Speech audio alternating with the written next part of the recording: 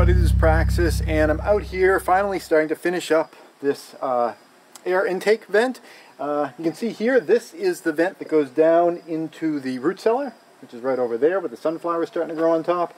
I'm putting a cap on this side. If we ever want to use the root cellar vent, we have to move the cap from one side to another. That's sort of a kink in the whole system, because that would take a little bit of time to do it if we were doing it in an emergency, but it's what I've got for now. This is what I'm installing right now. This is going to be the air intake that goes into the house. I've been drilling from the inside to cut through the foundation to get out here, and I've been cutting a trench from here to meet kind of like the Transcontinental Railroad here in the United States, where it met in the middle. Or I think they did that with that tunnel from England to France as well, met in the middle, right? Maybe not, I don't know. Anyway, that's what I'm doing. What we have is from the house, it comes out straight. There's a little bit of a kick. I think it's a 12.5 degree angle. Comes over for a little bit, and then there's another 12.5 degree angle, and it comes over to here. Why 12.5 degrees? I happen to have a couple of 12.5 degree bends, a pair of them, so I use that to kind of kick it over to here. It's about 3 paces from the house to the first bend, then some undetermined amount of distance across there, and then 4.5 paces from here to the bend on this side. So 3 paces out from the house, 4.5 paces out from this thing. Why am I telling you that? I'm not really, I'm leaving that as a note to myself in the future if I ever need to find these bends again. I'm trying to visualize the area. I've actually used a lot of the videos in the series to find things in walls, like, oh, where did I run that wire? I go back to an earlier video and there it is. If you're ever doing something like this, it's a really good idea to kind of document stuff. You know, take pictures of walls before you put the sheathing up, so you know where all the plumbing is, know where all the electrical is and everything, or stuff underground. Alright, so what I'm doing right now is I've got this section of pipe. I've got a cap on the end to keep dirt from getting in there. I've glued together a couple of 45 degree angle bends here. Why 45s instead of 190?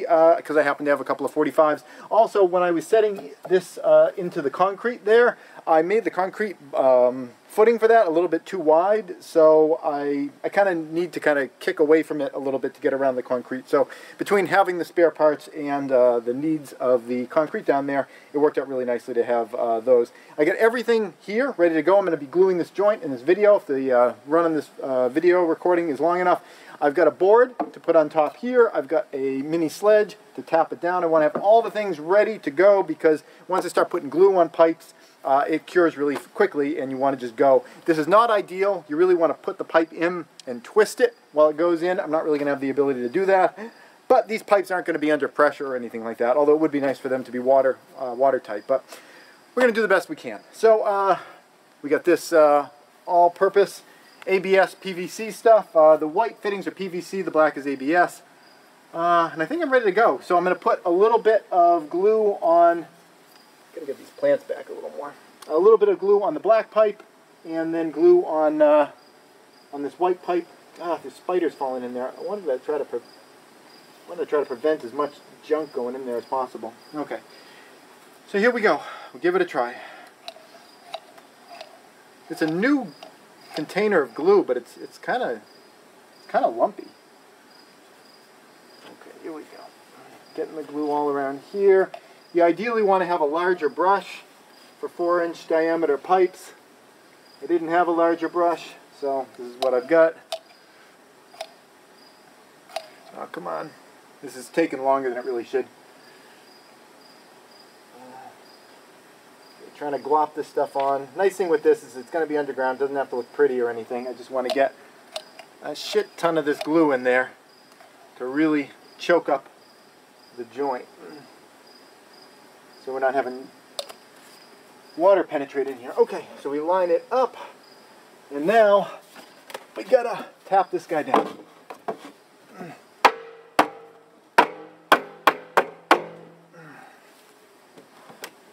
Not ideal.